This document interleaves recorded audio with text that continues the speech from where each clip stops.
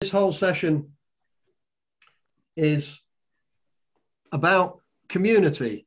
And today I've invited three speakers, and I'm going to play one video, and I'm going to make a short speech myself, but it's about solution-focused practice, community, and arguably, with two politicians in the mix, politics.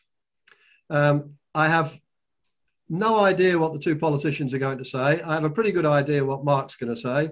And I'm fairly sure I know what I'm going to say. And if you're all good to go, then without further ado, I'm going to begin my speech, and then I'm going to introduce each of the speakers with a one-sentence introduction, and all of their bios are in the brochure, which is available on the Padlet.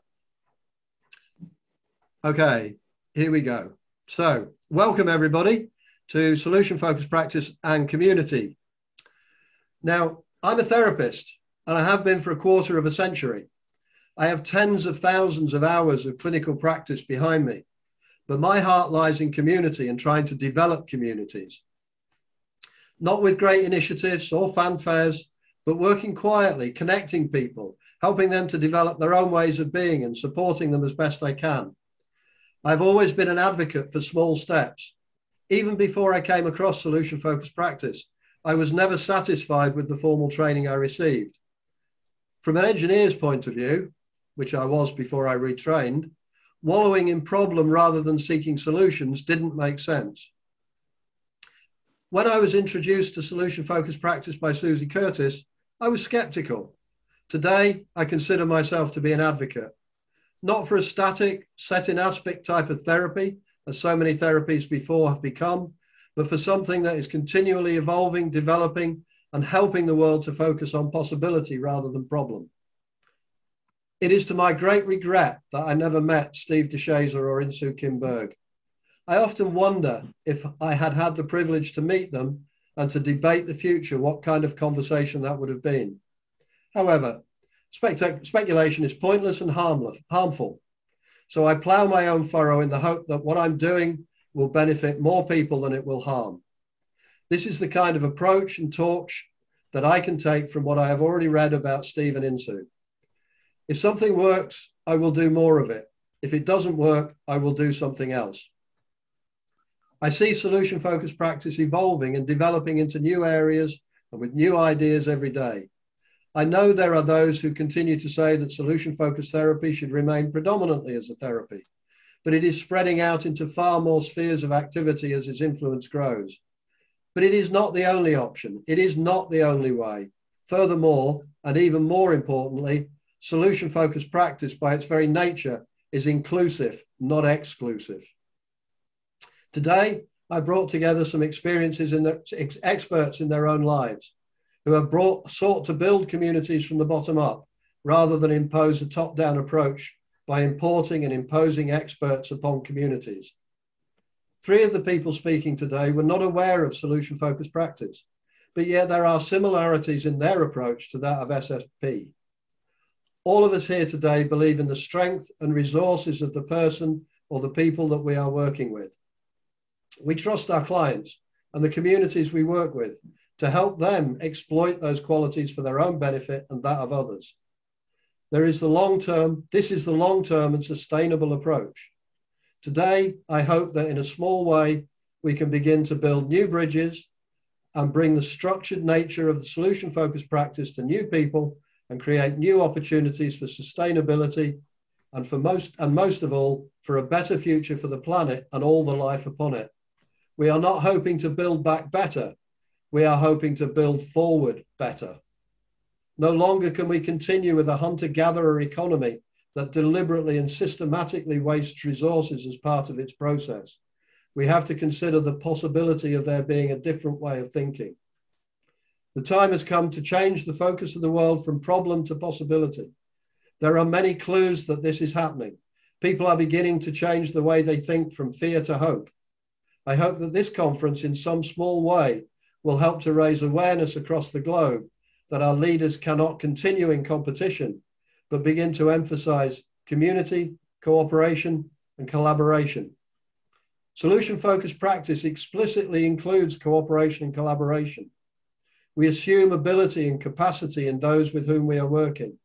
We assume that our clients have hopes for the future, and we work with them to help them notice and take small steps towards their future. We don't empower them. We don't even enable them. We help them to notice possibility. All four of the other speakers in this plenary have tried to do this in their own way. And through this panel, I am reaching out to them and to their colleagues to attempt to build links, possibility for collaboration, and most of all, hope for a preferred future. Thank you. That's my bit. What I'd like to do now is to share my screen and a video from Cormac Russell, who is one of the founder people of the Asset-Based Community Development Program. It's a fascinating program. He's recently written a book called Rekindling Democracy. It's a fabulous book. The question, can I help you, is a question that millions of people ask millions of other people every single day. What does it actually mean to help another human being, or indeed to help an entire community? I believe that helping is a powerful and often beautiful human impulse. But I also believe that helping has a shadow side, that certain styles or forms of helping are actually doing more harm than good. Rosabeth Moss-Kanter, the Harvard academic, puts it beautifully when she says that when we do change to people, they experience it as violence. But when people do change for themselves, they experience it as liberation. Today, I want to present a very simple idea. And the idea is this: if we want to help people in a way that does no harm to them and their capacities and their communities, then the best place to start is with what is strong within them and within their communities, and not with what's wrong. There is an abundance of evidence that calls us to this way of helping, including the 75-year study on what makes happiness possible, the longitudinal study from Harvard, which reminds us that it's best to lean into our relationships and to create community rather than lean into ourselves and money. And the work of the Kettering Foundation, which studies what happens when democracies work as they should. And indeed, here in the UK, the work of the New Economics Foundation, which has helped us to see the 5 ways to well-being. Still, despite the fact that thousands and thousands of pieces of evidence call us to the idea that we should start with the capacities and the abilities in people and in communities, we see this great preponderance in governmental and non-governmental programs alike around the focus and the obsession with the starting on what is wrong, what is broken, what is pathological within people. Sadly, that focus has caused huge harm to millions of people around the world, especially poor people and especially communities. And it has created 4 harms, unintended as they may be in particular. The first of which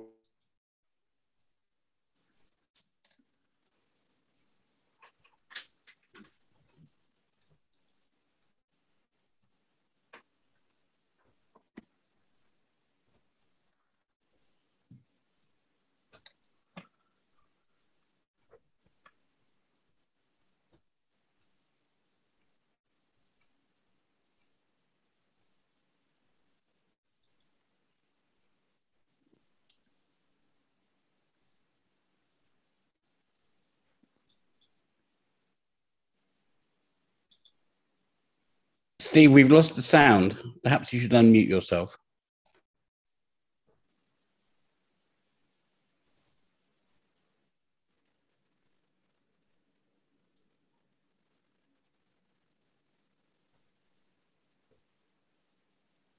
is when some Sorry, Mark, can you not hear the it? right program and the right money comes in to rescue them.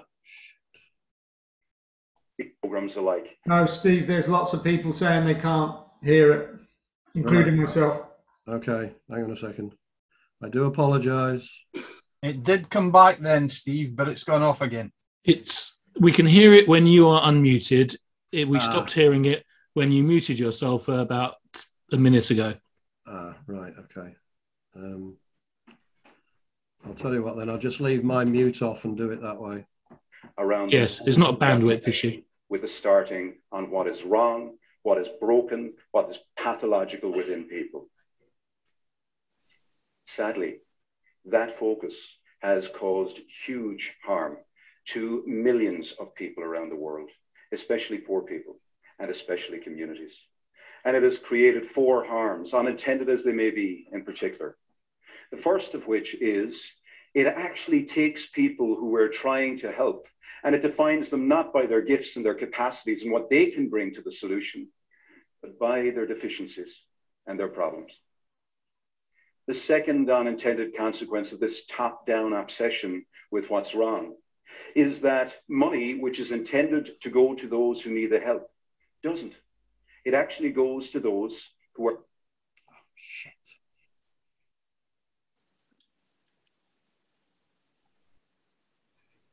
We can still hear you, Steve. To those who are paid to provide the services to those who need help. The third unintended consequence is that active citizenship, the power to take action and to respond at the grassroots level, retreats in the face of ever-increasing technocracy, professionalism, and expertise. And finally, entire neighborhoods, entire communities that have been defined as deficient start to internalize that map and believe that the only way that anything is going to change for them is when some outside expert with the right program and the right money comes in to rescue them. These are unintended harms. No caring professional wants these things to happen, but it's also clear that no community needs these things to happen. Fortunately, there's another way of thinking about helping. We can begin to actually reflect on a form of helping which starts with a focus on what's strong, not what's wrong, and literally turns our traditional ideas of helping inside out. John McKnight and Jody Kretzmann, 2 professors at Northwestern University in the late 80s, brought this idea into sharp focus when they spent over 4 years traveling almost like an odyssey across 300 neighborhoods in North America, some 20 cities. And as they went into these neighborhoods, which were largely known by others as backwaters of pathology, known by the sum of their problems, John and Jody started a different conversation. They invited people to tell them stories about how change happens from their point of view. They invited people to share stories about a time that they and their neighbors came together to make things better. And the stories they shared, some 3,000 stories in all across that 4 years, they brought a focus, they brought a way of seeing what actually is used by citizens and by people in neighborhoods to create change. They helped us to see the raw ingredients that people use to make change happen from inside out. These are the 6 building blocks that those communities said are the building blocks that make change happen when it's sustainable and it's endurable and it respects the assets that exist already in communities. Over the last 30 years, we've traveled across the world, and from communities in Tallahassee in the USA to Torbay in the UK, we have heard the exact same report from the mouths of Indigenous communities, people telling us that these are the assets that must be identified, connected, and mobilized if we're going to see real change happen in our world. Imagine what would happen if our traditional ways of helping people were flipped. If instead of focusing on what was wrong with individuals and indeed with entire communities, we started with a focus on what's strong. And then we figured out how to negotiate a new relationship, a more respectful relationship. I think what would happen is that we would see transformation in a way that we could never have imagined. Fortunately, it's already happening. We're doing some work, and we've had the privilege of coming alongside some community builders in Leeds. Leeds is a city, as you know, in the UK. And over the years, we've trained a number of community builders in the city council, but also in the neighborhood networks. In Leeds, one of the things they care deeply about is how older people can live well and age well close to home, and also how they can ensure that those that are aging do not die with an experience of loneliness and feelings of uselessness. I'm going to stop that there because you've got the gist of his ideas, and he goes on to describe a number of other examples of projects that he's been involved with. And what I'd like to do now is I'd like to introduce Sir Peter Bottomley, who is the father of the Houses of Parliament in the United Kingdom, and that means he's the longest serving MP in the House. He's been in politics all his life. He's been incredibly involved in community politics and has had many, many initiatives from all sorts of different places. And I think I don't need to say anything else other than to say, Sir Peter, would you like to offer us your thoughts, please? Thank you. And don't look on this as an organized TED-type talk. I'm going to say a number of things which are related in my mind, may not appear to be in yours. And I'll obviously speak from a UK, a British, English perspective and my own experiences. The first thing I normally do with any group is to ask, when will the colour of my skin be as important as the colour of my eyes or the colour of my hair? So I'm not defined by how people see me. And we don't know the answer to that question yet. A man called Dr. Richard Stone, who is a Jewish human rights activist, said, too often we ask the victims or the vulnerable to put things right. Those who are white, middle class, male, in full-time jobs have the greatest power and influence, and we need to be involved. We don't need to take the whole responsibility. And here I would call in aid a man called John Adair, who in about 1973 published a book called Action-Centered Leadership, where he talked about having to work in the overlap of three circles: achieving tasks, building teams, and developing individuals. I'd also mention a man called Bob Holman, Holman, and if you look him up with a profile by Dave Wiles, you'll see how he was a professor of social administration who actually got going family centres, children's centres. Before I became a member of Parliament, I was chairman of an organisation, social work organisation called the Church of England Children's Society. We had 100 social work projects and 1,000 social work staff, lots of volunteers as well. We took on Bob Holman's pioneering work and put a semi-trained social worker in a spare flat in a big estate where about 8 children a year were taken into care. They became children of the state because their parents couldn't cope. And by the social worker just having mothers in, normally mothers, sometimes fathers, normally mothers, to do their washing together, have coffee together, talk together, the authorities began to have confidence in the families, and the number of children taken into care was cut by 3/4. Just giving people the confidence and the competence to achieve things. If you then come on to projects, when my wife and I first set up home of our own in South London, we asked the young boys who kept breaking into our house and into our cars, why? They said, there's nowhere to, I said, why do you go and play football? They said, where can we play football? Within 5 minutes walk was an area with corrugated iron around it, protected by the council. It was going to be part of the redevelopment plan in 5, 10, 15, 25 years' time. So I said to the council, this is following an initiative in Goulburn in Kensington, where the first neighbourhood council was set up, in effect a city parish council. Let's have our own. Let's tell the council we want some wheelbarrows, some pickaxes, some shovels. We created 2 football pitches, and that led to the development of a park, and we used local people. That was my first community initiative. As a member of Parliament, I start saying to myself, why is it that some families come to me saying we don't want our child to go to a particular secondary school? It's not very good. How do you make it good? And the answer is use the existing people if you can. And that's where I reinforce what people say about systems can change, people don't. People change things, systems don't.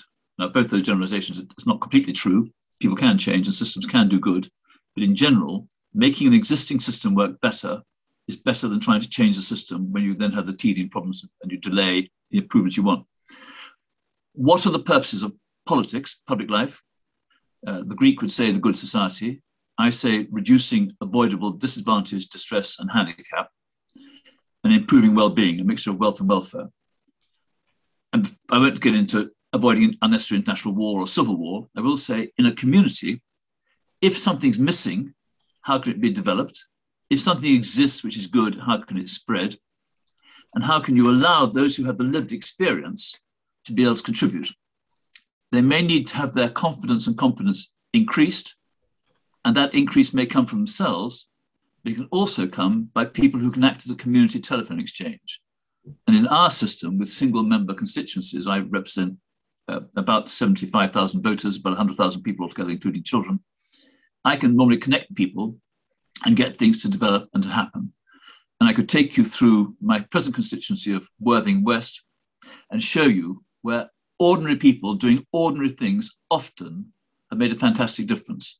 I can't talk about therapies, and I don't often talk about solutions, but I do talk about what is needed for a task to be achieved and who is the person who has the levers. And the lever is often the person at a local level. There may be a school governor, there may be a teacher. If you can back the people in charge, you can normally get the community to come in together. I'm not a leader, I'm a follower, and I follow some very good people. And if I give one tip to those of you involved in public and political service like me, if something's worked well, never expect or ask for the credit, because people will trust you far more if they don't think you're in it for yourself. I stop. Thank you, Peter. That's really interesting exposition. Thank you very much. By the way, is ex-Mayor of Salford, ex-MP for Eccles, and has done a huge amount of work in communities in and around Salford, which is a city in its own right, I've been very clearly told today. Okay, my name is Ian Stewart. I am presented as a deceased politician masquerading as an academic. I'm a former trade union officer, former member of the UK Parliament, former directly elected executive mayor of the city of Salford. I'm currently a researcher at the University of Bolton Institute of Management. I am speaking today in a personal capacity as a political practitioner, and my subject is establishing a citizen-led collaborative social partnership model. Right, Steve? In social partnership, which is a European Commission concept, there are 3 levels. There's the macro level, which is the EU model of country, state, and even interstate partnerships. There's no example of that due to time restrictions. There's the meso level, which can be a city or a town. I have a case history with a hypothetical local authority council town partnership model. And the micro level, that's a single community or company, organisation or entity. And I have a case history about the Valley Estate, a housing estate in Salford, social partnership from 1997. So what does social partnership offer? Well, social partnership can offer a collaborative, sustainable alternative to the traditional top-down adversarial approach to bargaining and negotiation. What can social partnerships do? Well, the sort of objectives it can have is to identify and jointly agree sustainable solutions to problems and challenges, and to generate collective action. The sort of goals that social partnership can help achieve is to achieve sustainable outcomes for the common social good, creating self-sustaining people, organisations and communities, what I call the SPOC model. Case history 1, that's the MESO model, that's a UK local authority. It's a mythical paper that I did in 2018. So it's not real, it's a suggestion. And that was to encourage a redesign away from a traditional UK local authority top-down bilateral approach to civic governance and social engagement. Steve? Oh, sorry. What sort of observations, recommendations and suggestions come out of this general approach? The implementation of what I term as a polyhelical social partnership model for building trust relations and identifying and implementing agreed challenges and solutions.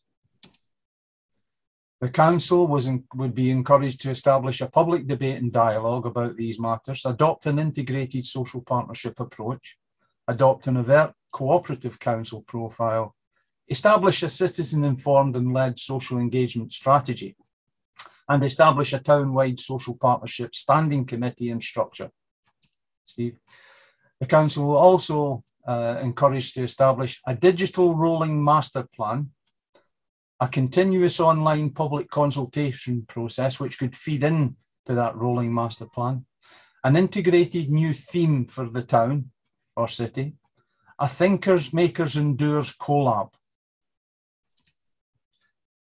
The Council to establish a town learning partnership, town-wide learning partnership, a town digital innovation hub, an escalator business model and a town employment standards model.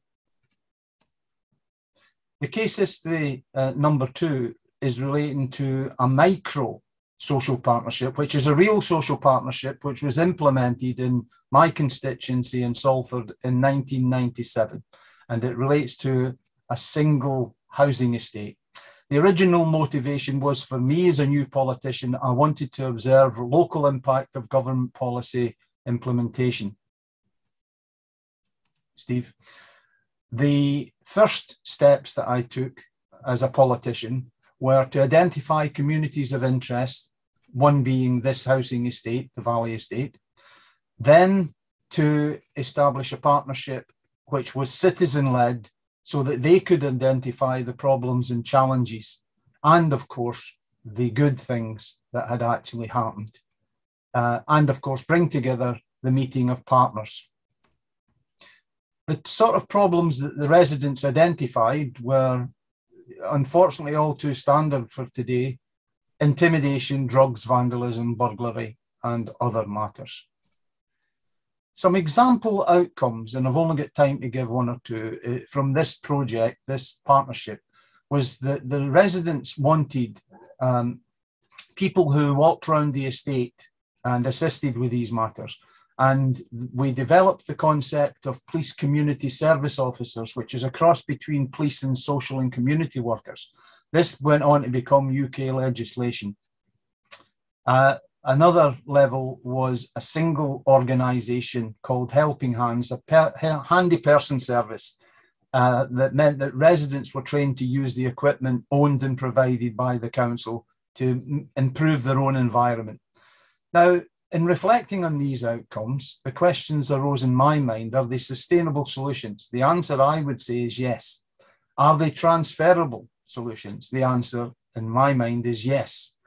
Could they be improved? The answer to that is definitely yes. Now, did any of these solutions, these outcomes, inform government legislation and other communities? The concept and model of police community service officers, as I said, were adopted into UK law, and there are more than 10,000 across the country of these police community service officers. And the concept and model of Helping Hands has been informally adopted and adapted by many communities across the UK. So the conclusion to this short presentation is that outcomes from the Valley Estate resident-led social partnership are still in existence 30 years on. And this has led, I believe, towards self-sustaining people, organisations and a community, the SPOC model, as I've termed it. This approach has provided a platform for the residents in this community to deal with change in a positive and collaborative way. So finally, the question is this a panacea to generate citizen-led solutions? No, it isn't. It is only one model. It is a model that can be successful. It may or may not be appropriate in other communities and in other countries, but it is part of the contribution that trusts local people to know what they need, and it is part of the solution to get servants of the people, politicians and agencies and support agencies to actually do what they're supposed to do, and that is serve the people, and to help facilitate that those solutions and the structures upon which they can be made sustainable. I hope that this has been food for thought. I'm happy to answer any more detailed questions in the question and answer session, and I will, of course, be happy to participate in a much deeper discussion about these issues and other case histories that I have surrounding social partnership and civic governance and social engagement. Thank you very much. Thank you very much, Ian. That's excellent. Thank you very much. And if I can introduce Mark, because we are very tight for time. Mark McCurgo, well known in the solution focused community, book writer of many books, presenter of many things, inspiration of mine, I have to say, and one I turn to regularly for help. I think he needs little more introduction. So if you'd like to kick off, Mark, we'd be delighted to hear what you've got to say. Thank you very much, Steve, and hello, everybody. I am a management and leadership consultant masquerading as a community builder, to pick up from Ian's definition of himself. I've got 30 years background in management and leadership. I learned solution focus and applied it, was one of the first to apply it, along with Paul Zed, to coaching and organizational change, and since been very involved in the solution focused world. And last year, in the beginning of the lockdown, I observed that my street here in Edinburgh began communicating in a very different way. There was a street email group set up by Jenny, who's also on the call. There was a WhatsApp group. People started supporting each other, telling each other about where you could get food, how you could get stuff delivered, what shops were open, and so on and so on. And immediately the community sprang into life. And I thought, well, this is interesting. I'd like more of this. So I started to think about how could we build on that was happening already. And so I started an initiative called Village in the City. And I'll just put the link in the chat. Village in the City is about encouraging people to build micro-local communities wherever they are. And of course, we can't do it for them, but we can give them resources, we can give them support, and we can put them in touch with other people around the world who are trying to do the same thing. And I think, listening to Ian's macro, meso, and micro, this is micro, probably, because it's at the level of streets, neighborhoods. You can walk across it in 10 minutes, sort of level of locality. And of course, there are millions of those around the world. I can't possibly build them all, but I can encourage and support people to do that. And I wrote a manifesto at that time of 6 things I think you need for a successful micro-local community. And you can read all about that on the website, but very briefly, they are connection and communication. You need hosts to bring people together. You need meeting places for them to come together. You need inclusivity for it to be for everybody. You need inclusive events. And finally, you need to build a positive identity about why we're slightly proud to be here and in this place. And we've got member communities in North and South America, across Europe, and recently in Asia as well as in the UK, although it's still a very young initiative. And the reason I think that solution focus, which, as Paul has been talking about in the chat, is a very badly named thing. We're not about solving problems. We are about building towards better. And I think this is, I'd like to put 3 things forward that I think are important in the big picture that connect solution-focused practice with community building. And they link very much to some of the things that have already been said, perhaps in slightly different language. The first one is the value of building towards better rather than trying to fix the past. And that doesn't sound like much of a difference, but actually it makes all the difference. How you engage people in a conversation, not about intimidation and drug abuse and the other things that Ian put in his example, but to get them starting to think about a community where those things didn't matter or didn't happen. And how could we build out forward towards a community where intimidation and drug abuse were not a problem, rather than trying to fix those things. The second thing is about putting the real citizens at the heart of the action. And we've heard this in various ways today, built by the citizens of the community for themselves, perhaps with a bit of help from outside people. But echoing what Cormac Russell was saying earlier on, I think that this professionals coming in to fix things in the end doesn't help as much as we'd like it to, because when the professionals leave, the initiatives stop, the funding stops, and the problems kind of have a nasty way of starting again. If you put the people in the community in the driving seat and give them a little support, this will continue. The citizens continue, the residents continue. And it's not primarily, I think, about money.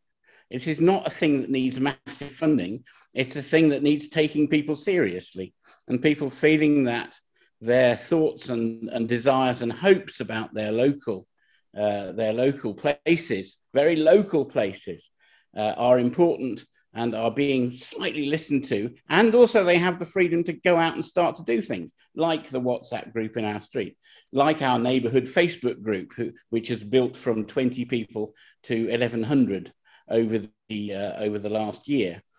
These things don't need official sanction, but they need listening to, and they need supporting, and they need being taken seriously. And finally, picking up on Cormac Russell's thing about starting with what's strong, not with what's wrong, that's a very solution-focused idea as well. This finding what is working in the community, what is there in terms of skills, gifts, passions, resources that people can bring into the picture, and thinking about how we can build on that and use those things to start to build forward in small steps. That's another key thing about solution-focused practice. With great enthusiasts for small steps towards a better, as opposed to big plans to trying to fix what's wrong. And in that regard, these 6 aspects, I hope these 6 aspects of a community, my 6 aspects in the manifesto, offer 6 quite simple things that people can begin to see what's working already, build towards a little bit, in building them and improving them a little more. And very often in actual communities, like here in the West End of Edinburgh, where I live, we're quite strong in some of them, but we're very weak in others. And so that offers us a good balanced way of starting to move forward. So I think there's a great partnership to be had between solution-focused practice, asset-based community development, taking people seriously and taking local citizens seriously, and treating things on a very, very local basis, even more local than local government units of wards and things like that. So I'd like to applaud everyone who's spoken today, and hope that we can perhaps continue these discussions in some way and bring people's experience together to help real improvements for real lives in real neighbourhoods. Thank you. Thank you very much, Mark. We have less than a minute of our time left, which is a remarkable coincidence. I also would like to add my thanks to Mark's, to Ian Stewart, Sir Peter Bottomley, and to Mark himself, and to Cormac for allowing me to use the video.